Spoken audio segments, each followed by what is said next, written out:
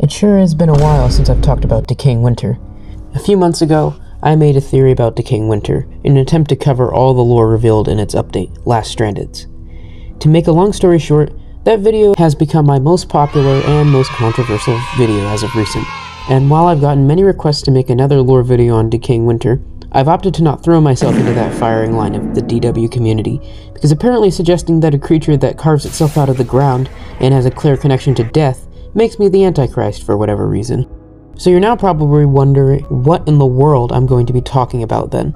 Well, in today's video, I plan on touching on a smaller, less explored aspect of Decaying Winter's lore, the lore of the perks. For the uninitiated, each of the 21 perks have a few descriptions that vividly detail the character behind the class.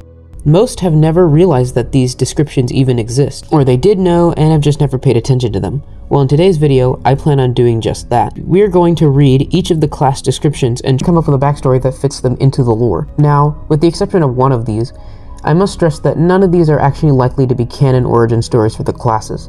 I just want to make that clear to the DW mob that I know is knocking on my door right now looking for an excuse to gun me down. This is not a theory per se for a reason. It's more of a speculation, a thought experiment if you will. Not me telling you that what I'm saying is fact.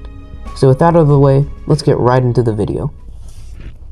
Starting with Survivalists, I think that Survivalist lore is just as simple as the perk itself. They were a very prepared person who was used to surviving alone before they were recruited for the agency. Very short, I know, but there doesn't seem to be much to them anyways. Next, let's talk about Damned, whose description reads, "Condemned and cursed. You've lost everything. The only way forward is to survive when all is lost." Now, based on the description and the animation in the menu, we can assume that damned users are a type of prisoner of war who was brought to Eden 227 against their will to fulfill a debt of sorts. Perhaps they were brought from New Earth, like they were a prisoner in Soph? Who knows? Now we are going to hit a string of very simple ones, and I'm not going to spend much time on them. However, if you have any theories of your own that are more expanded than the ones I'll present, leave them in the comments. I'll be reading all of them. First, let's start with Lazarus. It appears that Lazarus was simply a healer who was obsessed with the belief of self-preservation before joining. Prophet appears to have been a reconnaissance and tactics expert before they joined. Zealot was likely a commander or higher-ranking military commando, given the fact that his description talks about him having a strong bond with his allies and the fact that he's literally a tank. Mind Flayer was definitely a scientist of some sort, but nothing else can be said for sure. Vagabond was likely a nomadic samurai hitman for the agency, due to his name and description talking about taking matters into their own hands.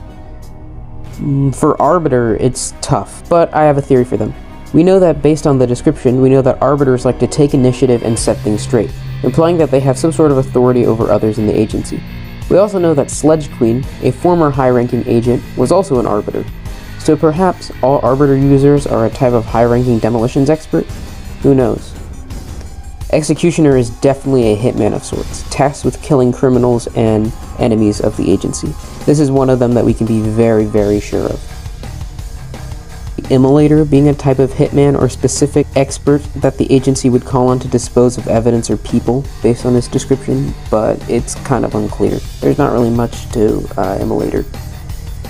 Berserker is just a drugged up tough guy, and that's literally it. I'm serious, lol. They literally only exist in the lore because they have a better, more refined version of the Berserker serum that was seen in Untitled Melee Game and Survival of the Fittest, called the Calamity Serum. Then they got hooked on it and became a killing machine. That's about it. Drifter was likely also an assassin that the agency hired. However, one distinction we can make, partly thanks to the description, is the fact that they originally didn't assassinate people for the agency, like Executioner and Immolator are assumed to have. I think that the agency hired them just to go to Eden shortly before the events of the game. Artillerist is just a marksman they hired. Not much to say about them. Risk Runner is equally as simple, he's just being a heavy weapons guy. Now, here's a few interesting ones. Hivemind was definitely a scientist slash reconnaissance expert who experimented on nanobots. However, something strange about him is that they refer to themselves with the pretense "we." This could imply that the Hivemind bees have partial control over the Hivemind user, as bees believe in safety in numbers and are controlled by the queen like drones.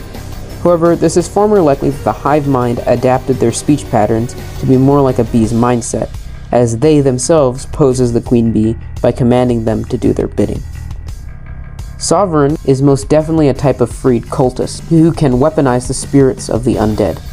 The proof is in their description, which talks a lot about enlightenment and the afterlife. Also, their menu animation shows them preparing to do a ritual of sorts. It could be that the spirits that they summon are a good version of the hidden Rigcon, as they both use a knife to attack enemies and are vaguely ghost-like, but I really don't know. And then there's Blitzer, who's just the demolitions expert.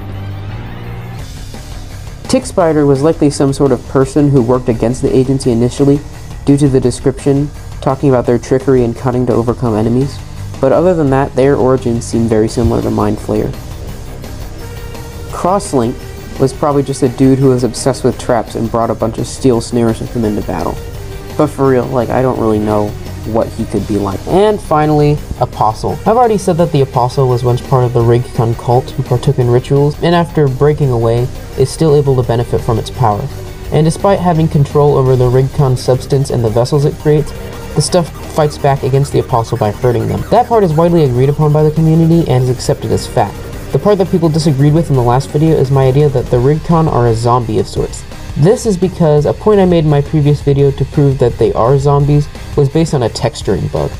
And while that was kinda silly of me, I still think that they're zombies. Why would the Shadow Hunters appear as your deceased teammate? Why do hangers make you kill yourself? And why do they have a connection to the Echolog where Yosef hangs some girl? Whatever they are, the Rigcon still have an obvious connection to the supernatural and death. And both the Apostle and the cult that they escaped from are proof of that. But that's all a theory for another day. But anyways, that's all I've got for this video. Be sure to like and subscribe, and I'll see you all next time. Bye.